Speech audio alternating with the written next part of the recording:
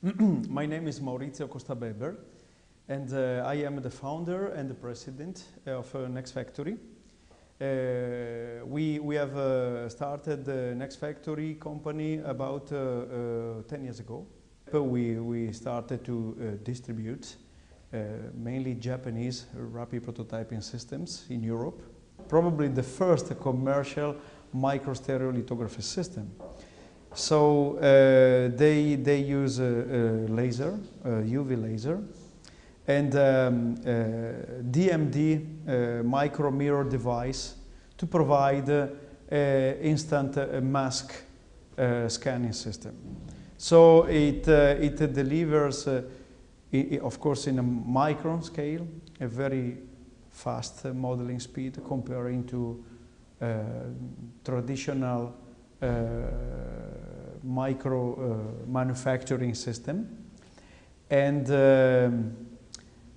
we use a special photopolymers, not only acrylate based but also nanoparticle filled for creating ceramic part, metal part, and very soon conductive layers inside the 3D prototype. So the applications are many in the growing industries like micro machines, MEMS, medical, microfluidics, chemistry. The machine have a working area of 150 by 150, so which is quite large. And then by moving the laser and the mask unit, we can make a relatively large part and or to repeat an array of parts very easily. So it is particularly good also for production of micro devices, not only development. Pixel actually is 0.5 micron, and the minimum layer thickness is 1 micron. So we have the laser source on top, and then we have the modeling platform on the bottom. The resin is placed using a microdosing system. Microdosing system moved by a XY plotter device. So it releases the resin amount exactly in the position of the part.